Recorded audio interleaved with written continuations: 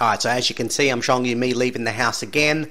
Like I showed you in my last video, the last 2 times me leaving the house, and I showed you how they use the missing brake light at the exact same point when I reach the lights and turn, right? And as you can see, the next time going out, they're not using the neighbours, but you get to see how the tactics have slightly changed and where they showed me the missing brake light, like they showed me 6 days ago, because I leave my house every 2 days. And also you get to see how they use the police to let the target know he's on watch, and I've shown you how many times in the last 6 years how they use the police again to let the target know he's on watch. So yeah, keep watching, fast forwarding the video. So when I get to the lights and turn, you're not going to see the missing brake light. They're going to use it at the major lights like they showed me 6 days ago.